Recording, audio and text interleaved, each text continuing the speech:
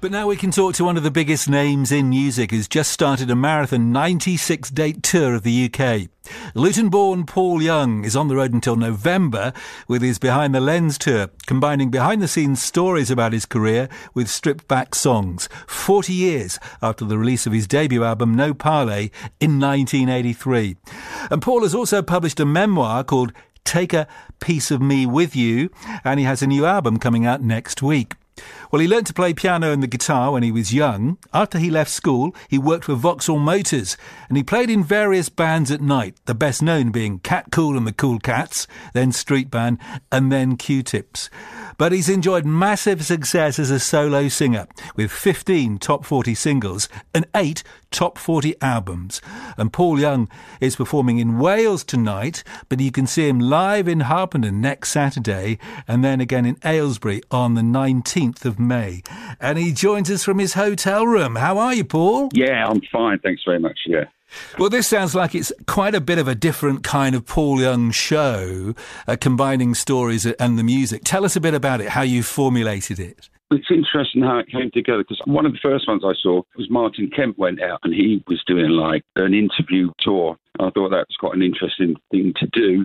And then I went on a 80s cruise a couple of years back in America. It sailed out of Florida, and there are lots of acts on the boat. And part of the thing was you did 2, maybe 3 shows over that weekend, but you were also invited to be interviewed by the MTV VJs, but you do it in front of a live audience. And so I did it. Now, my girlfriend has always said that I'm a natural speaker, so she dragged the manager along. She said, go out and watch this, and it went down really, really well. So then we found a company that does this kind of talking tour, but it also involves a book. So we thought it'd be a really good idea to do it. The book is like my musical journey, but then there's so many things that happen behind the scenes that people only see the show and then you tell them what happened in the lead up to the show or why it nearly didn't happen or something like that. They obviously don't know these things, and it's a bit of an insight. Was it quite fun writing the memoir then? I would say it was fun in a way, because I found a load of photos that I thought I'd lost, from moving house every so often. So I found a lot of photos, and I'm really pleased that I did find them. And also it forced me to chronologically log everything. And also I went to lunch a couple of times with my old manager at the time. And it's interesting that I've had to recant these stories so many times. And when I speak to someone else about it, and he said, no, it didn't happen like that. This is what happened, and this is what happened. And I think a manager's probably got a much better idea than an artist has of what happened and when, But you don't have an interviewer or a VJ this time. You're introducing the songs and the stories yourself. Oh, no. And most of these ones, they do have a host, but the host is not much more than a prompter. I wanted it to be much more conversational than that. So I've got Jamie Moses with me, who's been my guitar player since 1992 in my solo career, and also he was one of the original members of Los Pacaminos and still is when I started them. So we see each other professionally when I'm doing solo tours, and then when we're not doing my solo tours, so he knows me better than most. So tell me about the kind of sound then as you sing, accompanied by him on guitar. This means that all the songs are kind of stripped back a bit, right? Yes, they are, yeah. Yeah, and it's interesting, we started off and we did it with absolutely no other accompaniment at all. And then we thought, but it's so hard to try and do an up-tempo song if it hasn't got some kind of rhythm to it. So in the end, on a couple of them, we have built like a drum track up, especially on the last song, because you want to leave them on and up, so we do come back and stay at the end of the show, and it's got a little drum box behind it. Since you've been gone,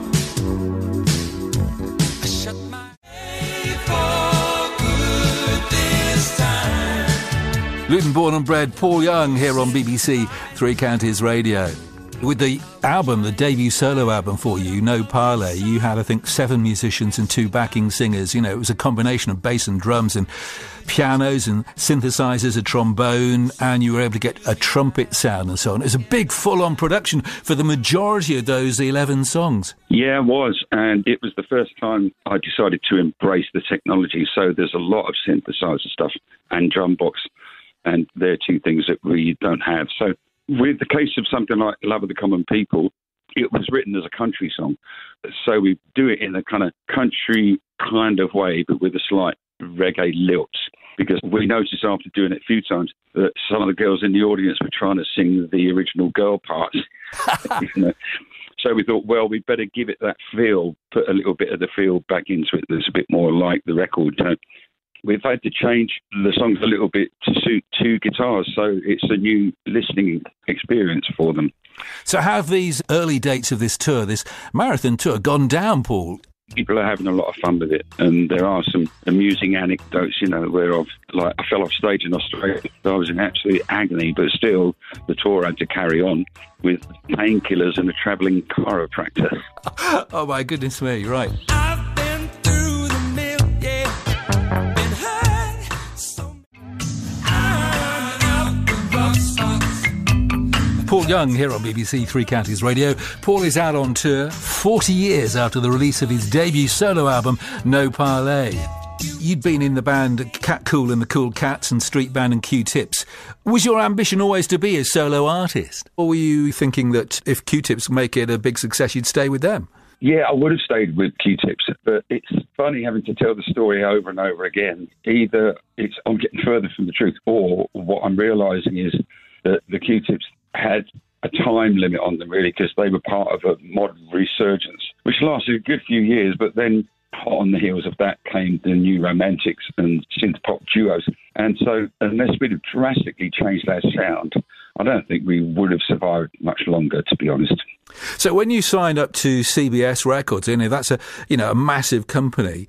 What sort of sound did they want you to have, and did they have a say in that and a say in the material you chose? There was a little bit of a misunderstanding in the beginning. So they were very keen on taking me as a solo artist. And therefore, as I said, it wasn't something I was after, but it was something that was offered. And we tried doing a few different things with Q-Tips. The keyboard player and I became a writing and arranging partnership. And some things the rest of the Q-Tips liked, and then the other things, they weren't typical of the Q-Tips. So I had those ideas. Now, when CBS signed me, they didn't know that. So they said, right, first thing we're going to do is we're going to get the best musicians in the UK for playing soul music, and we'll get the best brass section and this sort of stuff. And I said, no, I don't want to do that. And they went, well, what do you want to do? I said, well, I want to make perfect pop music. And they were saying, like what? And I was saying, like Who Be Within the Moonlight by Dollar or something. And they went, what? You want to sound like Dollar? I went, no, but that's a perfect pop song. And I want to be able to make one of my own, or some of my own. So then there was a restriction put on me where they would have to okay the songs I went into the studio with. But once or twice I did scrap one that I didn't like and then started doing another one and got told off for it. But we eventually found our way. The first two singles, Iron Out the Rough Spots and Love of the Common People, didn't make it. And then, of course, you went straight to number one with the cover of the Marvin Gaye B-side, Wherever I Lay My Hat. Marvin's was quite up-tempo, and that was a deliberate ploy on your part to put your own personal stamp on it by slowing it down, right? Yeah, it was. Yeah. I felt that he was pretty carefree and happy-go-lucky in his song. Once I decided to slow it down a bit, then the lyrics started to take on the form of someone who's been a bit of a Lothario for maybe a bit too long, and he's realising that the glamour's going out of it, and he'll end up with no one. Did you ever hear back from Marvin Gaye's camp before he sadly died about what he thought of Wherever I Lay My Hat? I only heard from his brother, and his brother had come over to the CBS convention, I think, to pick up a posthumous award for the Sexual Healing album. And he said that Marvin really liked my version, yeah. You had romance, did you break it by? Love Will Tear Us Apart, an iconic record for Joy Division and their lead singer Ian Curtis. Were you taking a bit of a risk by recording that? We didn't think so at the time, but I'd found an engineer called Laurie Latham who was recommended to us by the drummer that we were working with at the time. So we worked on a few tracks, and Laurie said, look, you've obviously got lots of R&B songs that you can draw from if you want to. They said, how about if we took a modern song? What would you do with that? So he thought I could do a great version of Love Will Tear Us Apart. So we thought about it for a while, and then I said, what if we did it in the same tempo as Reach Out, I'll Be There by the Four Tops, and the same kind of rhythm pattern? And if you listen to that, da-da-da-da-da-da-da-da, which is what I put underneath the song, that's the same as I'll be there, so that was how it started. When routine bites hard us apart again. Did you ever hear back from Peter Hook or Bernard Sumner about what you thought of your version? I did hear from Peter, yeah. I've met him a couple of times. He's a friend of Arthur Baker, the producer, and he always passes his best to me every time he sees Arthur. I didn't know I was coming in for flack at the time I did it, but then I did. The kindest thing that happened was when John Peel played both of them, one after the other, which I never thought he'd do, and say, you know, you can like it or you can not like it, but you've got to say that it is an interesting take on a great song, you know. And so I think that calmed the waters a bit. So No Parlez, when you'd made it, when you'd finished it, did you and CBS think, wow, this is going to do something, and do something big? I didn't know. I just thought I'd made a good album, but that doesn't mean to say it's going to sell. And I remember Muff Winwood, who signed me, said, hurry up and finish the album, and with a bit of luck it will go silver. And so, no, I don't think they did. You were catapulted into, you know, the spotlight big time, almost straight away, I think, once you got the number one single. What are your memories of that period, sort of from 1983 to 1986?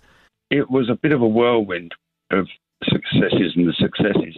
But in my own little way, like I said, going one step at a time, my view of being successful was only limited to the UK, because those are the music papers I read and the charts that I saw. And so it exceeded any expectations I may have had the minute it started to go across into Europe and get big there. You know, and Germany was one of the biggest selling countries, I think, for No Parlez. Come Back and Stay was number one for 6 weeks, I think, and the album was in the charts for 3 months. I mean, it was nearly 3 years over here. So the album had a lot of longevity. You must be so proud of it, 40 years on, and which is the starting point for this tour. Yeah, that was by luck again. We started arranging this tour. I didn't realise that it would be the 40th year. So it marks the album in a really, really nice way, because I can tell stories about how it got made, you know, and I've got to say thanks to Ian Cooley, who's sadly left as my keyboard player. He had a home accident, which is a real shame, a couple of years ago. And Laurie Latham, who was an engineer that we took a chance on, and he turned out to be a great producer. Can I play Tender Trap from it, one of the two songs that you and Ian wrote together? Because I think that's terrific. Yeah, I had Stevie Wonder heavily in mind when I wrote that song. When I wake in the morning time, you're the only... Tender Trap by Paul Young here on BBC Three Counties Radio, taken from his album No Parlez, the debut number one album from 1983, and you can see Paul out on tour. The Behind the Lens tour, it comes to the Eric Morecambe Centre in Harpenden next Saturday, the 6th of May, and then on Friday, the 19th of May, to the Waterside Theatre in Aylesbury, and then he's coming to Dunstable, Radlett, High Wycombe in the autumn. So you're going to be combining not just some of the solo hits, but also maybe some of those wonderful album tracks that people might not have remembered or never heard before, because there's so many of those throughout your solo career, Paul. There are, yeah. I mean, I wouldn't say I was going to play those, because there's surprisingly little time. Once you've got 5 songs in the set at the moment, once you've got 5 songs, there's so little time to talk or anything like that, you know. So it's insightful, that's what I'd say. You supported the likes of Bob Marley, the Average White Band, the J. Giles Band, the Knack, the Who. I think even Cher. You're going to kind of reminisce about one or two of those memories. Yeah, I was still in the Q-Tips for most of those. So we toured with the Who, but they were very helpful for us, you know. But we were pretty wild, the Q-Tips, and we had a few moments. Poor old bass player, we lost him for a while. He came back, he'd had an accident and he couldn't remember having it. No one knows if he got hit by a car or fell down a cliff or what. But he was in hospital for ages, and we had to get the guitar player's brother to come and play bass. Tell me about your songwriting. Yeah, songwriting was something I struggled to do when I was young, because I couldn't sit still for long enough. And I started to enjoy writing come the 4th album, the 5th album. I'd got a good songwriting partner in Drew Barfield. And also I went out and did songwriting in Nashville and was lucky enough to get a couple of covers. So I enjoy it a lot more now. And you've got a brand new album coming out very, very soon, right? That's right, yeah. Well, what happened was in lockdown, there wasn't much that I could do. And where I was in lockdown, I had no studio or anything. So I just looked through a lot of projects I'd done and not completed for for some reason or another. And also the songs I've written in Nashville, I've done demos for my publisher. But when I did the demos in the studio, I still used the same band that I would do in my solo shows. So they were really well played. They just needed a little bit of fairy dust on the top, as the Trogs would call it. Some strings and some extra parts, to turn them into something nice. And that's what the album is, really, a collection of material that when people thought maybe I wasn't up to much, I was still working. Are you going to squeeze a couple of those in on the live shows? Yeah, we do that as well, yeah. 14-year solo career, the final hit was I Wish You Love, taken from the Paul Young album. I think that's a really strong record as well, from 1997. Yeah.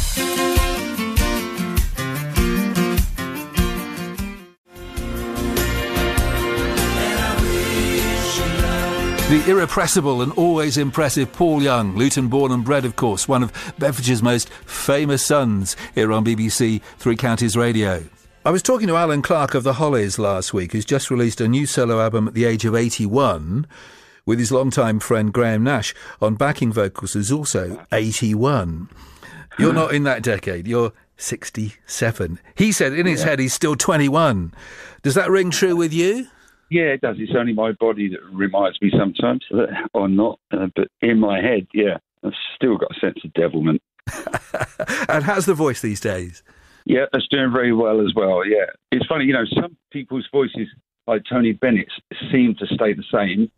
And then another great, like Frank Sinatra, his voice changed over the years. So I think my voice has got a lot more of a chest voice now than a head voice, You don't have to change the keys, though, of the songs?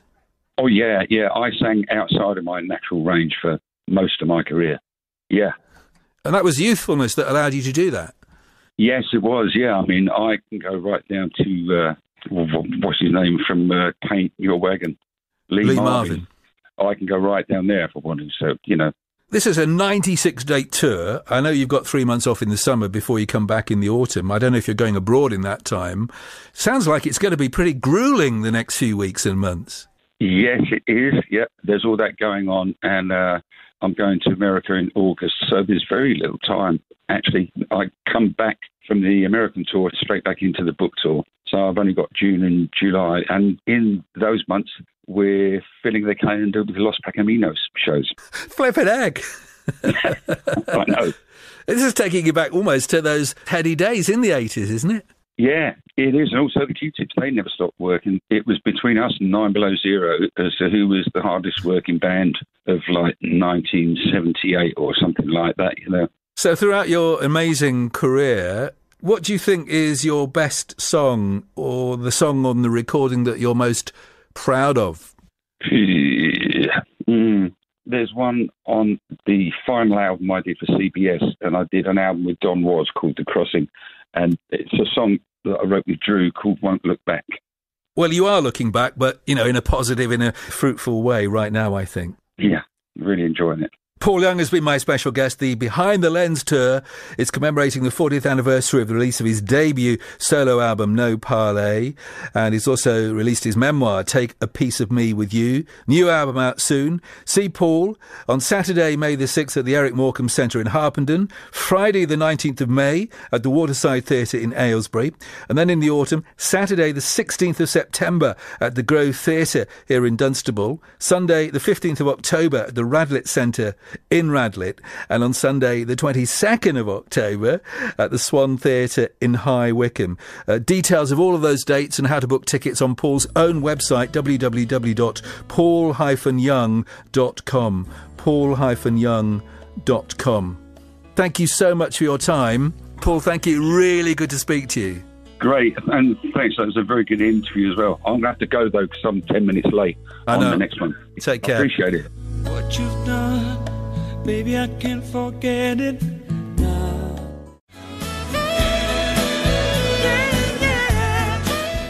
From the 1993 solo album by Paul Young, The Crossing, that was Won't Look Back that he co-wrote with Drew Barfield.